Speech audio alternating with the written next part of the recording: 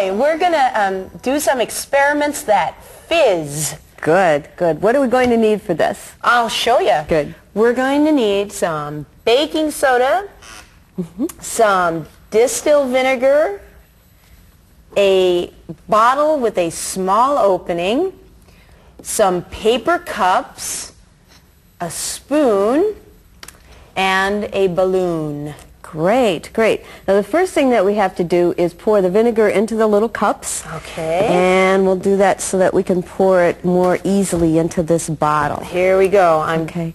pouring the vinegar into the cup.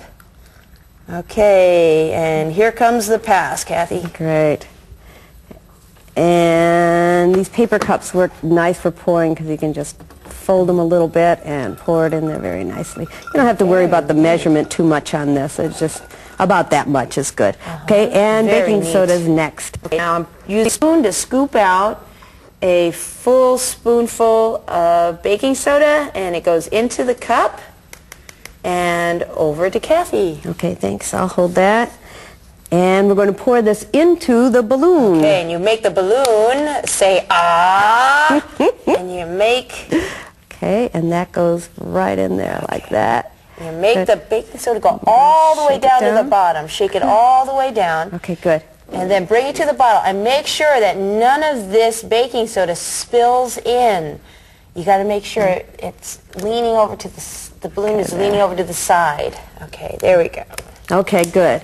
Because before we mix the baking soda with the vinegar, we want to figure out what do you think is going to happen when the baking soda mixes with the vinegar? Well, personally, I think this balloon is going to take off. Oh, great. Okay, now that you've made that hypothesis, now a hypothesis, that prediction, is just a fancy way of saying an educated guess. Okay, so let's go ahead and...